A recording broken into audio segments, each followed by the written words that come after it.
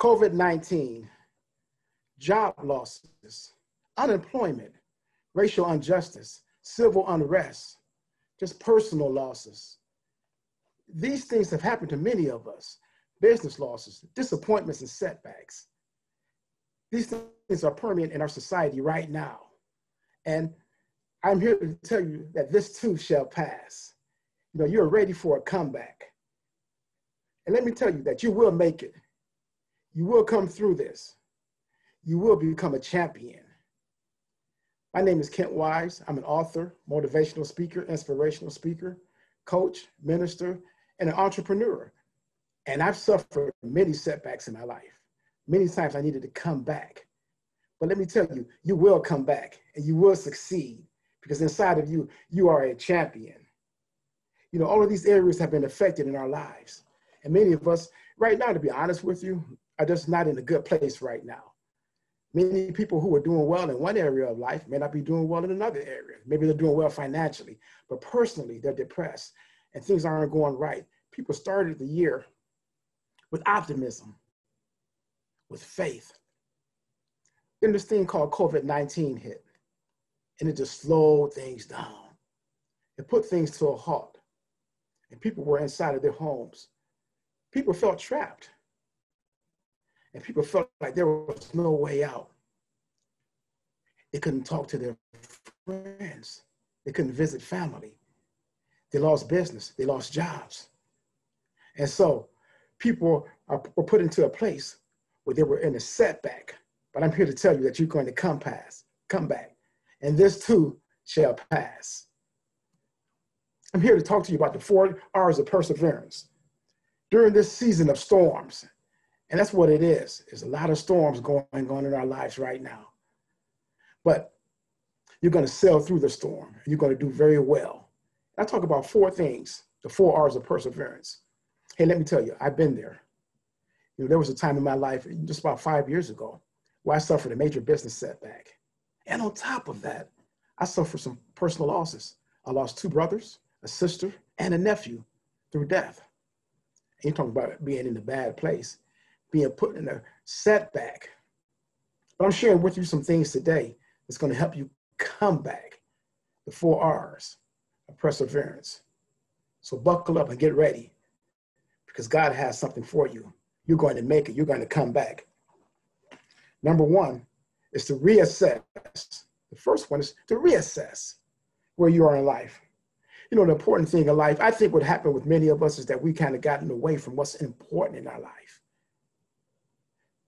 The major things that are important, which are health, family, friends, and just overall well-being, and just the strength that you may have, the inner strength. And you know, it's good sometimes to reassess where you are. And I make this statement many times that scarcity brings clarity. Scarcity brings clarity. Because now you focus on what's really important in life. So when you're in a setback and you want to come back, one of the first things we have to do, and I would encourage you to do it, is to reassess where you are in life. You know, I have an exercise, and you know what, I tell people just to do this. You know, I share this with my audience. I say, grab a sheet of paper. I'm doing it right now. And just draw down the line. I say, draw down the middle of the line of the paper. You could draw down the middle of the line. And on one side, write down blessings. And the other side, write down problems. And then start listing your blessings. And I encourage you to start with what we will call or perceive to be the small things in life. The very small things. Number 1, we woke up today. Number 2, you have a roof over your head. Number 3, you have health. Number 4, you may have family. Number 5, you have food today. And just keep writing all of your blessings down. I mean, I write down things that I'm thankful for my flowers in my yard. You know, I'm thankful for my wife, my children. I keep going down the health and strength. I'm thankful for my automobiles. And keep listing those things. On the other side, you can write down your problems. And I'm going to say this to you, that your problems will not match the blessings that you have. See, many times it's just the power of what we focus on. See, many times people focus on the job loss. They focus on COVID-19. They focus on what they see in the news and what they see in the media. And those things are real, don't get me wrong. They're real. They do affect us. But it doesn't have to overtake you. So just reassess. I think even with COVID-19, I think people actually, when they were shut in for a while, people sat down and ate dinner together. People, reconnected with family members. They sat down and actually ate dinner with their children. And I joke around and said that sometimes the parents say, hey, what grade are you in again? Because sometimes they didn't even talk with their kids because we were just so busy. And so it's good to reassess as you go out and go forward, as you make this comeback. And you will make this comeback, I promise you that, because trouble doesn't last always. So you keep going forward. So reassess. Number 2 is to reflect. Reflect where you are in life. I say in reflection, it's time to go back to passion. Because I mean this with all of my heart, that all of us on this planet, we want to come through this planet one time. And God has given each and every one of us a destiny and a purpose in our lives. And so the passion, I would encourage you to go after your passion. Whatever it is that you dreamed of when you were a little kid. Whatever it is that stirs you up, that dream that you have inside of you. Many times being fired from a job may not be the worst thing because it could trigger you into your passion. I spent years in corporate America, a lot of years in corporate America, and I was deemed to be very successful. But, I wasn't living my passion. My passion is to speak, motivate, to become an entrepreneur, to control my own destiny, to touch the lives of others in this world that we live in. That's my passion. And even though I was making a lot of money, and even though I would be perceived to be quote unquote successful, I knew deep down I wasn't living my passion. So if your boss says, hey, we're going to have to let you go and get rid of you, you may want to give them a high five and say, thank you. You're doing me a favor, because now I was afraid to step out into my passion right now. So right now I'm going to step out. I would encourage you to step out into your passion. What are your dreams? What are your goals? What is it in life that you really want to do? What's boiling on the inside of you that you think about doing all the time? What is it that you want to do? That's your passion. Reflect on it. Go back to your dreams. Go back to your vision. See, passion stimulates you. It gets you going.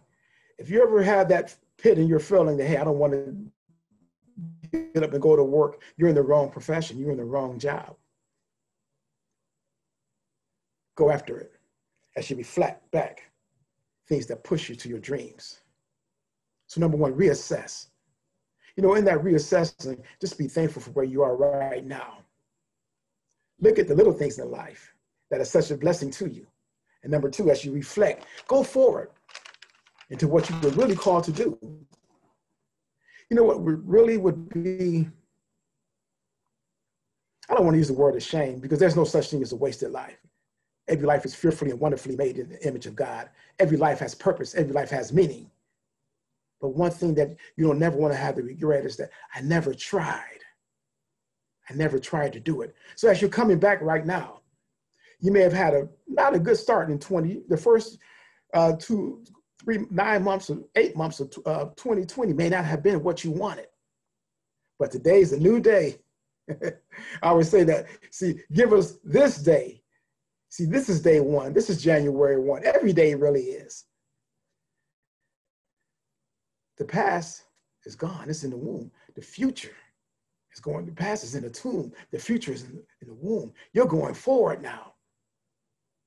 You're moving forward. And number 3, to reinvent.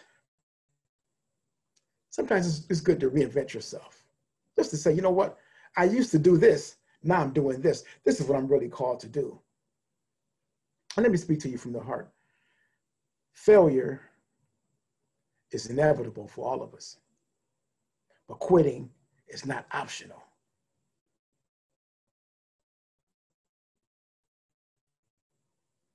You know, analogy that I really love to use is an analogy of Major League Baseball, of a baseball player. They're well compensated to succeed only 30% of the time. And for those of you who are familiar with the nuances of baseball, that means every 10 times that the player comes up to bat, he gets a hit 3 times. That means he makes it out 7 times. That's 30%. You know what 30% is in our educational system? It's an F. You know what it is in baseball? It's $10 million a year. Because you don't have to hit every time, you just have to hit sometimes. So I want to encourage you, keep going forward, reinvent yourself, go back to school, retrain yourself. See, all of these steps, they go after one another. As you reassess yourself, as you reflect, you go now to reinvent yourself. Become better every day. I commit, it's a commitment to get better every day. You may have lost your small business, start another one. See, I tell people I've done well and I'm very blessed, but I failed a lot. I have advanced degrees, but I have a PhD in failure because I failed a lot. But you know what? I succeeded as well. I like what Tyler Perry says. He says, I kept failing, but one day I hit and he kept going. So I want to encourage you, keep going. Reinvent yourself. And some people say, well, Kent, you know what? I'm at this age now where I can't go back to school. Yes, you can. I don't know if I can start another career. Yes, you can. I'm too old. I'm too young. Colonel Sanders was 65 years old when he started his business. We all know the business, Kentucky Fried Chicken or KFC. You know the story. He got his first Social Security check and said, whoa, that's it? Man, let me think about it. I got this chicken recipe that I've been sitting on for a long time. Let me go out and bring this to the masses. And the rest is history. Now I want to ask you a question. What is it that you're sitting on? What idea is it that you have? What is it that you've been afraid to step out in faith? See, faith without works is dead. You have to move forward in faith, in confidence in who you are and what the universe has called you to do. Getting back to the passion, to reinvent yourself. Don't worry about other people, the opinions of others. And as you reinvent, I would encourage you to start becoming a student of motivation, of thought. You become more and more what you think of. Here's what I call becoming a student. And this has worked for me, and I've shared this with many people. No matter whatever your passion is, as you reinvent yourself, maybe you want to start a new business, you want to start a new career, or maybe you want to lose weight, you want to get better physically, you want to get in better health. Whatever that is, maybe you want better relationships in your life. Maybe you want to attract good things into your life. Whatever it is that you want to attract, spend at least 30 minutes a day reading on that information, on whatever it is. Become a student. And that's a minimum of 30 minutes a day. I've done it. It's been very successful for me. The next thing is, as you're listening to audio things, it's good to listen to music, entertain yourself, but also listen to positive, motivating, uplifting things. Listen to how you can become better in your craft or in your skill or in your trade, because you're reinventing yourself. And you do that day after day after day. Now, it's not going to be easy. It's going to be hard work, but you do it more and more. I've done bodybuilding and I lift weights, at least 3 or 4 days a week. And people would come to me at the gym and say, wow, how did you do that? And I tell them, it didn't happen overnight. I've been doing this for over 20 years, 20 plus years, if not more, each day doing that next rep. How did you get your biceps like that? Well, it wasn't in one rep, but it was rep after rep after rep. How did you get your pec muscles like that on the bench press and on a dumbbell press? Well, it wasn't one day, but it was rep after rep after rep over a period of time. And that's what you see right now didn't happen overnight. It took a period of time. So I want you to commit to reinventing yourself because you can do it. It's inside of you. And as you do it more and more, you're going to go into what I call the law of seed time and harvest. You plant, you're going to get what you plant. You reap what you sow. If I want an apple tree, I plant an apple tree in my backyard. I should expect apples to come up. But if oranges come up, that's not what I planted. And so as you reinvent yourself, just continue to sow into your own life. Keep doing what you know is right. As you start that new career, that new journey of life, as you start your business or start a new business, keep going forward. As you reinvent yourself.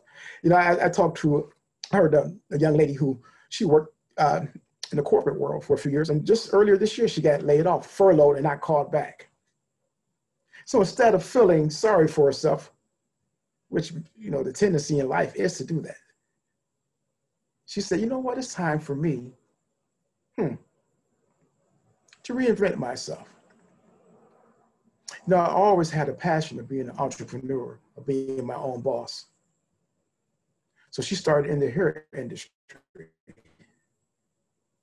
And after a couple of weeks, she started making a little money. And after 6 months, she had enough income to replace what she had in her corporate job. What did she do? She reinvented herself.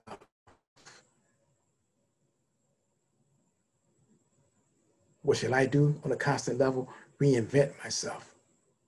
What would I encourage you to do on a constant level? To reinvent yourself.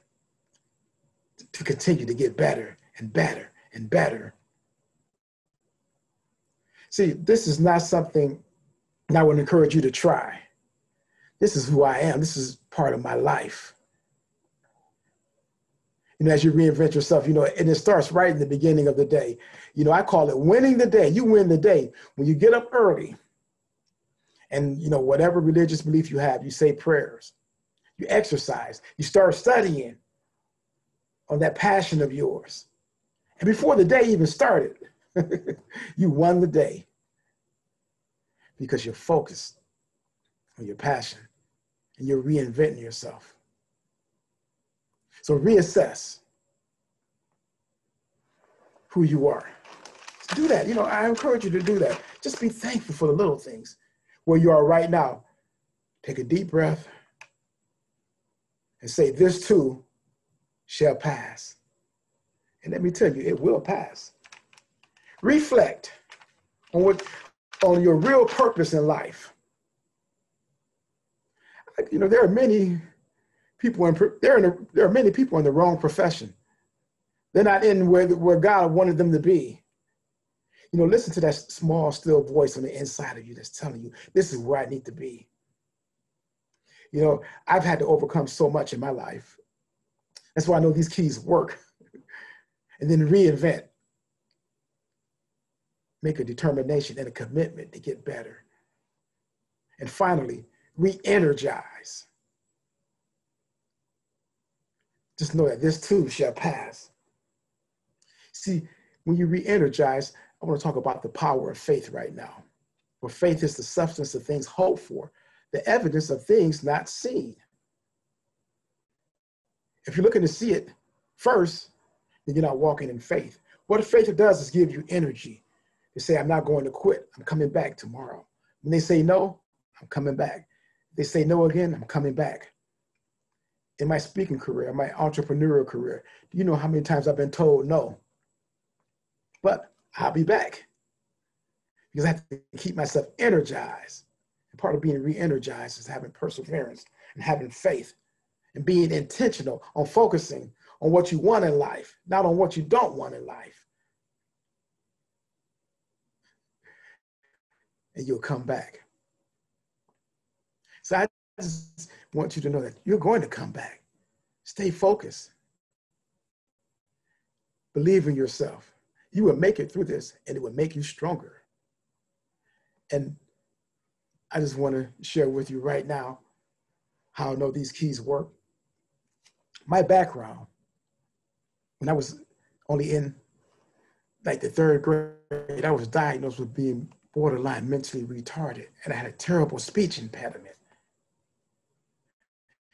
So I had to make a comeback. They said he would never make it. I grew up in poverty. I grew up in the areas of the city of Cleveland that's deemed impoverished and impoverished right now. But I knew inside of me, there was something great inside of me. My parents instilled something great inside of me. They didn't give me money, but they gave me hope and they gave me faith. And I came back. Once I went to college, I was in college. And I said, whoa, I'm behind. I came from an educational system that didn't prepare me for college. And after a couple of years, I was on what you would call academic watch. On the brink of not finishing, but I made a comeback. I used these keys. And during my last year of college, I made the dean's list. Faith. And you can have that same faith. It's inside of you. Even in my career in corporate America, I had hard times. I had to come back. Perseverance, from having hard times, but I always rose to the top. See, you'll be just like a cork. No matter how far they throw you in the water, you're going to always rise up to the top. And even a few years ago in my life, when I had that personal challenge with the loss of loved ones and that major business setback, it was a setback. It was real. As positive and motivating as I am, I was going through a period of time where I was semi-depressed and wondering what's going on. God, why is this happening to me? But I came back.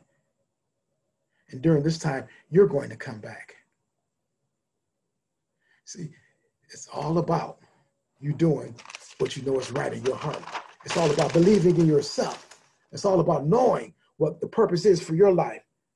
It's all about reassessing where you are. Be thankful for what you have right now. And we're going to start anew right today. It's about reflecting. What is my real call and my real passion?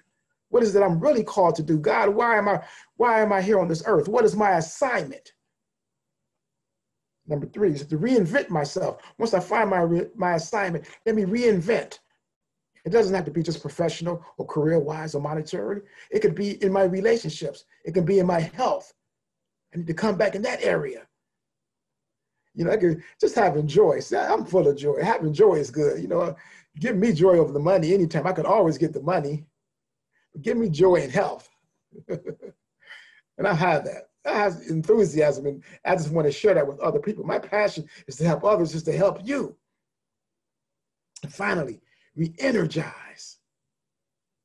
Get that energy going. Never quit. Persevere to the end. For you will come back, and this too shall pass. This is Kent Wise. I want to encourage you to keep going forward, to finish 2020 strong, and to get ready for a dynamite. I mean, a great, great 2021. Forget those things that are behind and look forward to those things that are ahead, beginning at this moment right now. And you will come back. For this too shall pass.